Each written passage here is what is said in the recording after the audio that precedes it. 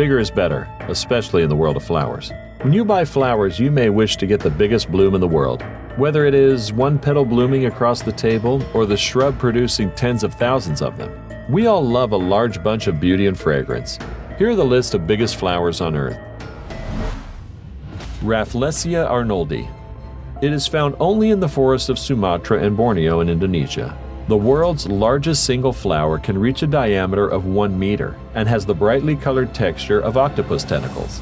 Unlike most sweetly scented flowers, Rafflesia arnoldi emits a rancid stench in order to attract insects that aid pollination.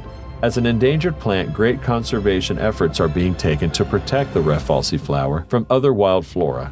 Chemicals like dimethyl disulfide, which contain sulfur, create the rotten smell from this parasitic plant. Orion pet lily. This is one of the biggest flowers on Earth. Orion pet lilies are increasingly popular as new varieties continually hit the market. Fragrant 10-inch blooms appear in late summer on sturdy 5-foot stems. Try Big Brother, a pale yellow type that lives up to its name. Like most lilies, Orion pets are best planted in late fall to early spring. In neutral or alkaline soils, watering with an acid-enriched fertilizer will help them thrive. The soil needs medium moisture, has to be well drained, and only slightly acidic. King Protea. Protea plants lead an exotic layer to a tropical flower arrangement. King Protea plants produce the largest flower heads of them all. Also known as sugarbush, these South African natives may grow outdoors as evergreen shrubs in USDA Zone 9s and warmer. The artichoke-like flowers may grow up to a foot wide. Make sure to water the plants deeply on a weekly basis for the first 2 years. After this, they are relatively low-maintenance plants. 3 to 5 inch tall shrubs come with reddish stems and rounded green leaves with 5 to 10 inch flowers. Amaryllis. Red amaryllis blooms are popular during the winter holidays. This gift plant comes in a number of colors and forms. Amaryllis are included in our list of the biggest flowers in the world because larger bulbs produce larger plants and the biggest flowers. So spend up on the premium bulbs from trusted sellers. The double record variety, with red and white streaking, will produce 8-inch flowers for indoor ambience. The amaryllis bulbs sold commercially are all cultivars derived from the hybrid of various Hippostrenum species that have been developed over the years. Amaryllis is best grown in a relatively cool room under bright indirect lighting. Oriental poppy. This is one of the biggest flowers on Earth. The fiery red poppy goes by the moniker Goliath. Oriental poppies sent long tap roots into the soil, helping them establish a long life in the spring garden. A bloom in excess of 7 inches in diameter is not unheard of with happy plants. To pamper your poppies, fall sun and excellent drainage are the most important requirements. The mother plant of the Oriental poppy returns each year and slowly expands over time to produce a large plant and more flowers. This is unlike the smaller poppy types, such as California poppies, breadseed poppy, the Flanders poppy, which require a seed to be planted every time. Hydrangea. This is one of the world's biggest flowers. The blooms just keep getting better with every new hybrid of hydrangea. This genus of plant has several species commonly used in landscaping, all of which are famous for having the biggest flowers. For example, Hydrangea arborescens Annabelle has 12-inch flower heads that are a stunning staple in many shade gardens. However, Incrediball has increased in popularity. It blooms on new wood, but its stems will not flop under the weight of a rain-soaked petal. A sheltered site will help your hydrangeas shine through the blooming season. Dinner plate dahlia. The term describes any dahlia variety with large, impressive flowers. Most commercially available dinner plate dahlias are hybrid cultivars. If you have successfully grown dahlias in the past, it will be easy for you to grow a dinner plate cultivar like Hamari Gold. Like many big flowers in the world, dahlias like more of everything. More sun, more water, more feeding. You can remove side buds to enable plants direct all their energy in producing one giant flower. Also prop a stick for support and expect the blooms to mature in late summer. So you thought skincare routines are too much? Well, you've got to cultivate beauty, agreed? Let's chat in comments. Common sunflower. Sunflowers may set the standard for giant blooms in the flower garden, but not all are created equal. Mammoth is an heirloom variety that reliably produces 12-inch flower heads packing with oil-rich seeds. Sunzilla is a newer hybrid bred to be a sturdy 16-foot stalk capable of supporting the giant blooms. Although some flowers are drought-resistant, constant moisture and nutrient-rich soil will yield the largest flowers. Tree peony. Bush peonies with balm-like flowers make a statement in the spring, but tree peonies can grow up to 10 inches wide on woody stems, and the stems do not die back to the ground in winter. Tree peonies, like Mrs. Fry's cultivar, are slow to mature, but the sight of a 5-foot flower with 50 blooms is worth the wait. Deeply divided foliage adds to the dramatic character. The color varieties are red, white, purple, yellow, and pink. Hardy hibiscus. The common potted hibiscus plants are tropical species that won't tolerate even a whiff of frost. But exotic flower lovers have a choice of a hardy mallow plant, Hibiscus machuotus.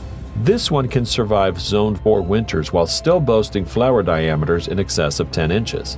Other varieties feature bronze or purple foliage to boast the ornamental value, like the gorgeous pink-flowered summer storm. In cold regions, protect the roots over winter with mulch or straw, especially when the plants are young. Moonflower. Only night owls like some of us can appreciate the nocturnal blooms of this biggest flower ever. It swirls open at dusk to reveal 6-inch wide flowers. If you nick or soak the seeds, germination may occur in as little as a week. Combine the fast-growing vines with morning glories, and you will please hummingbirds and hummingbird moths alike. The blooms unfold from cone-shaped buds as the sun goes down, as well as on cloudy days. Just like every part of this giant flower is poisonous to humans, every part of the bush is also toxic to animals. Therefore, my friend, some beauties are not to be touched, but we don't mind your touch. Hit like, hit subscribe, anything you want to do. English rose. If large blooms have been your go-to choice of flower, it is time to get acquainted with an English rose. This is a variety developed from heirloom variations by breeder David Austin. He had the goal of full large blooms with a heavy fragrance. With petal counts of 140 or more per bloom, these large cup flowers are vase fillers with old-world fragrance to spare. The lemon-hued Charles Darwin and the 200-petaled Spirit of Freedom are repeat bloomers, yielding 6-inch flowers all season. Roses are prone to fungal diseases in moist conditions, so give them plenty of air and avoid watering the foliage when irrigating them. Coxcomb. The otherworldly coral shapes of coxcomb make it a garden's focal point. Add to that the velvety texture and foot-long size, and you have a showstopper for the front yard. Coxcomb plants are easy to grow from seed, and they tolerate humidity as well as dry soil. The plants produce simple, oval leaves that are arranged alternatively along the stem. They often are borne on a reddish stem. The herbaceous plants grow some 23 to 81 centimeters in height, depending on the variety. Butterfly bush.